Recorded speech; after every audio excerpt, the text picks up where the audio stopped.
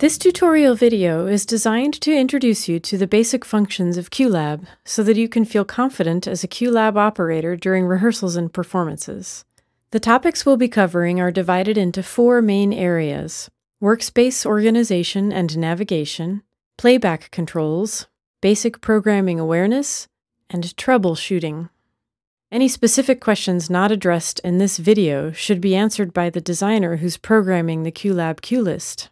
If you're interested in learning more about programming a QLab QList, feel free to explore the other tutorial materials available on the QLab website. Let's begin with a brief summary. QLab allows designers to program a list of sound, video, and control events that will start when they receive a specific trigger. In its most basic form, the list simply starts at the top and automatically advances as each event is triggered. In QLab, these events are referred to as cues and provide the basic building blocks used to play or modify the media in your show. An audio cue will play an audio file, a video cue will play a video file, and so on. Oftentimes, multiple cues are programmed to fire as the result of a single trigger, and this is referred to as a cue sequence. Starting a cue is typically referred to as going on a cue or firing a cue. And firing the cues accurately and consistently is the operator's main responsibility. Firing cues in QLab is designed to be very easy, and of course the most basic thing you need to know as an operator is how to start and stop the playback of cues. You can select any cue in the cue list simply by clicking on it, and then to start playback of the cue, just hit your keyboard's spacebar or click on QLab's Go button. To stop the playback of all cues, hit the Escape key or click on the Stop All button in the QLab interface. You'll rarely hit the Escape key during a performance, but the Escape key is essential during rehearsals or emergencies to quickly stop all cues.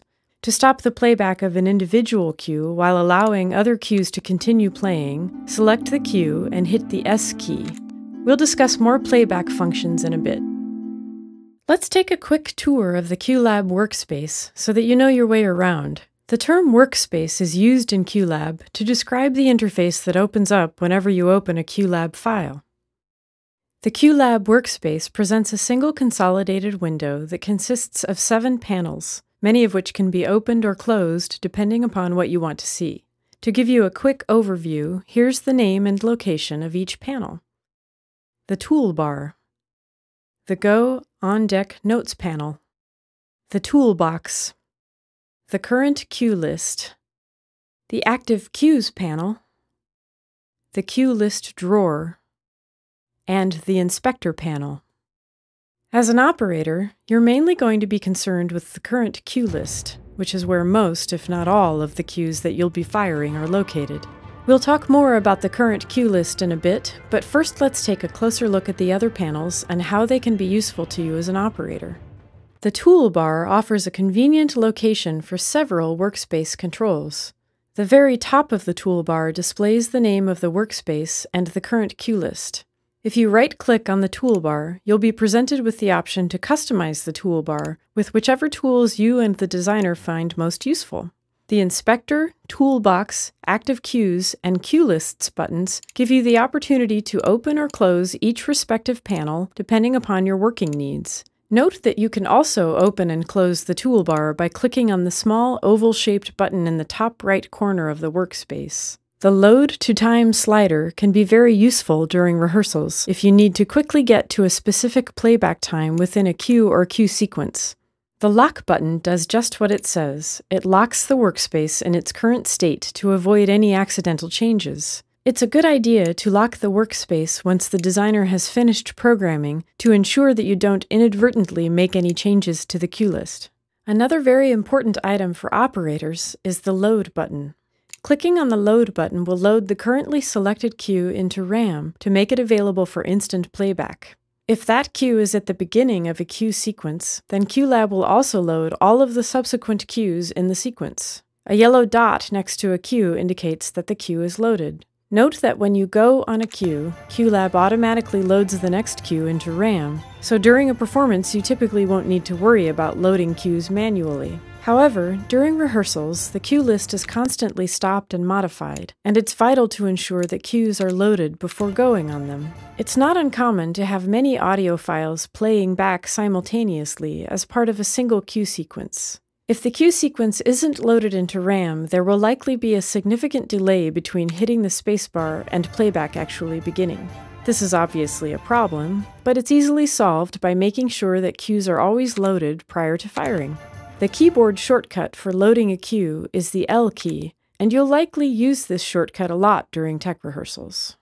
Clicking on the Preferences button in the toolbar is one way to access the Workspace Preferences window, which is where you'll find a number of global settings for the workspace. The keyboard shortcut Command, will also bring up the Workspace Preferences window.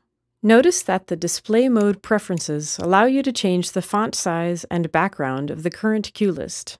There are other options available in the toolbar, but most of them are self-explanatory. For further description of all toolbar options, see the QLab help document. The Go On Deck Notes panel contains the Go button for firing cues from the screen, shows you which cue is on deck to be triggered by the next go, and has a space for displaying notes. The Notes area is a great place to type reminders or special instructions for cues. The Active Cues panel allows you to pause and restart the playback of cues within a currently running cue sequence, which can be very useful during rehearsals. The Cue List drawer displays the cue lists that are available within the workspace, and selecting a cue list from the drawer will make that cue list the current cue list. Most shows can function with only one cue list, but just be aware that it's possible to have multiple cue lists available within one workspace, and there may be times when you'll be firing cues that are not located in the current cue list. If the designer is using multiple cue lists, ask them how the cues are organized so that you have a solid understanding of where all the cues are located. The Inspector panel is the location where parameters for each cue can be modified. Designers will always have the Inspector panel open while programming a cue list, but it's not really necessary to keep it open once the cue list is complete and the show is up and running. The Toolbox is a list of all the available cue types that the designer will use to build the cue list. Much like the Inspector panel, it's useful to keep the Toolbox open while programming the cue list, but it's not a panel that you need to keep open while operating the show. As mentioned earlier, selecting a specific cue is easily accomplished by clicking anywhere on the cues row. Notice that the entire row of the selected cue is highlighted. Once a cue is selected, you can easily move to the next cue by hitting the down arrow key, or move to the previous cue by hitting the up arrow key. If you want to jump to a specific cue number, the keyboard shortcut Command J will bring up the Jump to Cue dialog window. The group queue can be thought of as a folder for other cues. Groups are often used to organize cue sequences and add visual clarity to a cue list. You can collapse or expand a group's contents by clicking on the triangle icon that's located just to the left of the group queue's name. You can also use the left and right arrow keys to collapse and expand the selected group, or use the Shift plus lesser than and greater than keys to collapse and expand all the groups in the cue list. Also note that a group and all of its internal cues will function exactly the same whether the group is collapsed or expanded.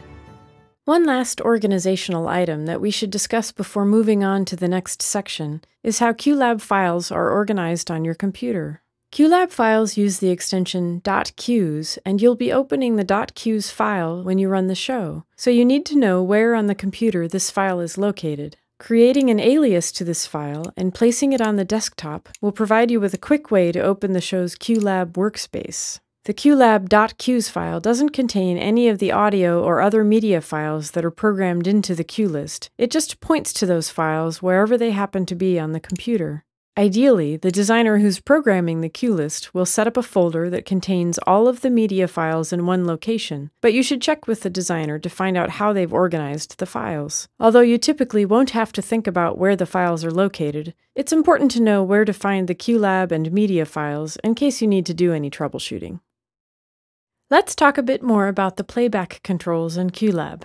To quickly review the fundamental playback controls mentioned earlier, the spacebar is used to go on the selected cue, The escape key stops all cues, the S key stops an individually selected cue, and the L key loads a selected cue into RAM. One important area of workspace preferences related to cue playback is double go protection, which is located in the General Preferences. Here, you can set the minimum time between goes and require a key up event before rearming go. It's typically a good idea to set a minimum time of at least 0.2 seconds to help protect against accidental triggers. Another common way to trigger the go for a cue is by using a hotkey. Many of the keys on the keyboard can be assigned to trigger a specific cue. You can make a hotkey assignment for any cue in the Triggers tab of the Inspector panel. Hotkeys make a cue available for firing without having to program the cue into a specific place in the show. They can be placed anywhere in the workspace and still function, so it's common to place hotkey cues at the top of the show's main cue list or in a separate cue list altogether. For example, let's say you're running a show that has a gunshot in it, but the sound of the gun is supposed to come from the actual prop gun firing a blank. It's always a good idea in this type of situation to create a backup sound cue to be fired by a hotkey in the event that the prop gun doesn't fire correctly. Under normal circumstances, when the gun fires, the QLab sound cue won't be needed. If the backup sound cue were programmed into that point of the cue list, you would have to skip over it manually. Instead, when that moment in the show arrives, you'd just be ready to trigger the hotkey if the prop gun doesn't fire. This is just one example of a hotkey scenario. There are a number of situations in which hotkeys can be very handy. Once again, the Active Cues panel is a useful panel to keep open during rehearsals in order to pause and restart cues. Note that there are also sliders available to move to different points within any active cue. The playback position is the black teardrop icon located in the far left column of the current cue list, and it indicates which cue is on deck for the next go. Typically, the playback position is linked to the selected cue so that by selecting a cue, you also change the cue that's on deck. However, during tech rehearsals, a designer may want to select cues from a remote computer and edit cue parameters without interrupting the operator's ability to go on the show's cue list. Fortunately, QLab has a general preference setting that allows the playback position to continue moving through the cue list independent of the selected cue. If you've disabled the link between the playback position and the selected cue, clicking on another cue will select that cue without affecting the playback position. If you'd like to move the playback position to another cue, simply click on the cue in the column below the playback position indicator. As an operator, you should be aware of some basic programming concepts so you can keep an eye out for any potential problems in the cue list or make simple adjustments if requested to do so by the designer. We'll just be touching briefly on these topics, so if you'd like to learn more about programming QLab, check out the other tutorial materials on the QLab support site. Also, these programming concepts will likely become more clear as you work with QLab and observe how a cue list is programmed. Level faders for audio, fade, and video cues can be found in the Levels tab of the Inspector. While there are a number of points in QLab's signal flow that can affect the final level, most level adjustments are made with the level faders. The continue mode of a cue is a very important aspect of programming and can be one of three states: non-continue, auto-continue, or auto-follow. Non-continue cues require an individual manual go trigger in order to fire. A cue that has auto-continue mode enabled will immediately pass along any go trigger to the next cue, thus firing both cues simultaneously. Finally, auto-follow will fire the next cue after the current cue's playback is complete. There is a continue mode column in the current cue list, which indicates each cue's continue mode setting. If no icon appears in the column, this indicates the cue is in non-continue mode. A downward arrow icon indicates the cue is in auto-continue mode, and a downward arrow with a circle at the top indicates the cue is in auto-follow mode. You should keep an eye on the continue mode column during rehearsals because it's one of the most common locations for subtle programming errors that can lead to not-so-subtle results. If you spot a potential programming error during rehearsal and tactfully bring it to the designer's attention in time for them to fix it, it will likely be very appreciated. The action column is essentially a duration indicator for the content of the cue. The pre-wait and post-wait columns allow the designer to program delays between cues, and they're typically used within cue sequences to coordinate the relative timing of multiple cues. When a cue with a pre-wait is fired, the pre-wait counts down before the action of the cue starts. A post-wait adds a countdown after the action of the cue has completed. You can change the timing indicators of the pre-wait, action, and post-wait columns to display either time elapsed or time remaining by clicking on the gray icon next to the column title. Fade cues are used to adjust the volume levels of audio or video cues and are among the fundamental cues in QLab. One parameter that you may be asked to adjust is the fade cue's curve shape, which can be found in the Curve Shape and Settings tab of the inspector. The fade cue's curve shape can be adjusted by clicking in the curve display and dragging a control point. For a detailed explanation of the fade cue, please see the Fade and Group Cues tutorial on the QLab support site. Arming and disarming cues is an easy way to turn cues on or off in the cue list. Cues that are disarmed appear as crossed out in the cue list and will not execute their action when they receive a go. Arming and disarming cues can be done manually via the Info tab of the inspector, but it's also possible to program the arming and disarming of cues into a cue list, which can be very useful to prevent the accidental triggering of cues. For instance, it's a good idea when using a hotkey cue to arm the cue for only the window of time during which it might be needed. QLab is designed to be a powerful, robust, and intuitive tool for media playback, but as is always the case when learning how to work with new software, it is very possible that at some point you're going to run into a technical issue. So let's wrap up this tutorial by briefly touching upon some common issues you might encounter in QLab. If a cue in the current cue list has a red X in front of it, it's QLab's way of telling you that there's a problem with the cue, and the cue won't execute properly. Here are 3 common causes of the red X.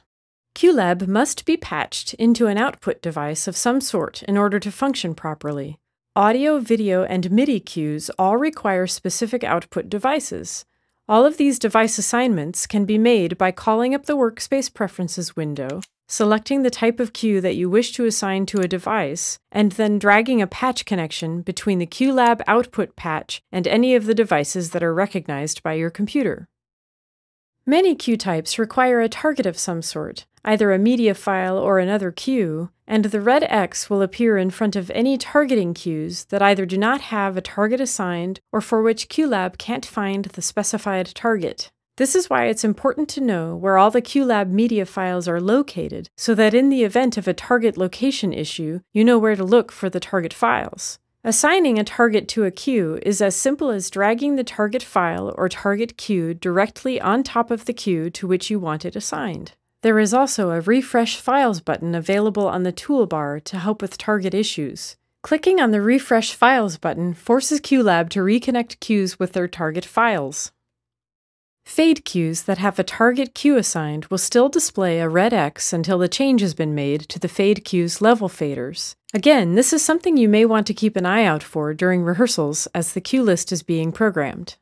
Before every rehearsal and show, you need to run pre-show checks to make sure that all the equipment is working properly. At the very least, there should be a speaker check cue at the beginning of the cue list that automatically plays audio through each of the speakers in a specific order. The speaker check will confirm that all the speakers are functioning and that the signal routing from QLab to each speaker is still correct. Ideally, there should be another pre-show check cue prior to the speaker check that we'll call the QLab to mixer input check. This pre-show check cue should send a 1 kHz sine wave from every channel of QLab to your mixer's inputs at a specific level. If your mixing console has level meters, you should be able to see that the output from QLab to your mixer's input is where it should be. Typically, it would be unity gain on the mixer input.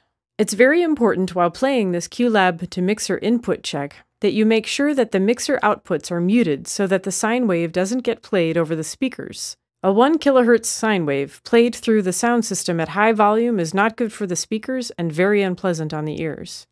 In the event of a more serious problem with QLab, the console application is a useful place to find out what's happening under the hood of your computer. You can find the console application in the utility folder of the computer's applications folder. The messages created by the console log are helpful for tracking down more complicated issues, And although it's unlikely that you'll run into such an issue, you should at least know how to open the console just in case a designer or QLab support specialist asks you to review the console log while troubleshooting a problem. Finally, if you need more information about QLab, you can always head over to the QLab website for documentation, tutorials, and access to the QLab mailing list. You can also email your questions directly to support@figure53.com.